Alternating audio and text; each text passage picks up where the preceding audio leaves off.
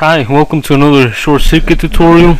Today I want to show you how to use the two buttons on your Pic18. That would be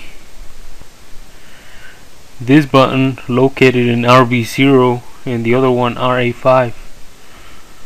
So let's go ahead and take a look at how the program is going to look.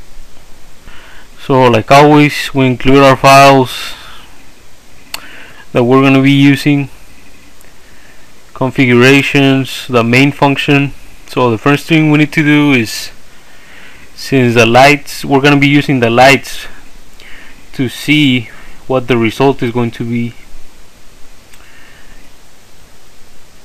So the lights are located in port D, so we want that as output, and we want port B and A as input, since that's where the buttons are.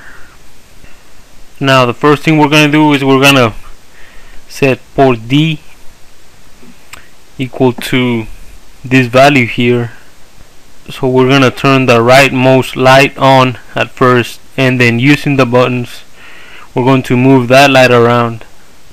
This line enables the IO functions at port B, that's where the lights are. This next line enables the input, the digital input at port A, because that's where this button is located, RA5.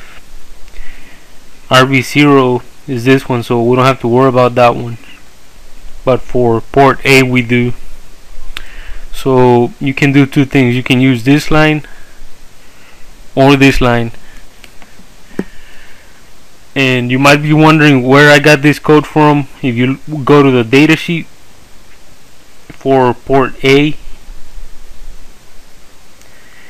it will tell you in the example code that you need to set ADCON 1 to 0F, but we're using binary, so I'm using this value, but you can use hexadecimal if you want.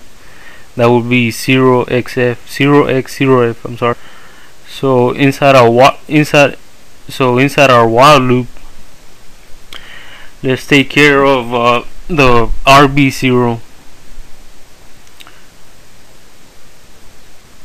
So that's this button. So when people press that, that's when RB0 is equal to 0. We're going to wait a couple of milliseconds, and then we're going to check if the lights in port B, if the light in port B is already all the way to the left, then we want it to stay there. Otherwise, we're going to move that light to the left. The same thing goes for port RA5. If port RA5 is pressed, we wait a couple of milliseconds. If the light is all the way to the right, we're not gonna move it. Otherwise, we're going to move it to the right. Now, if you never use bitwise operators, which will be this less than, 2 less than signs, or 2 greater than signs for shifting to the left and right respectively, all that is doing is moving this 1 either to the left or to the right. And as you know, wherever we have a 1 in port D, that light is going to be turned on. So go ahead and try this program and see what you get. So what you should get is that if you press the left one, it moves to the left. Every time you press it, press the one on the right, and it should move to the right. And if you hold it, the light also moves.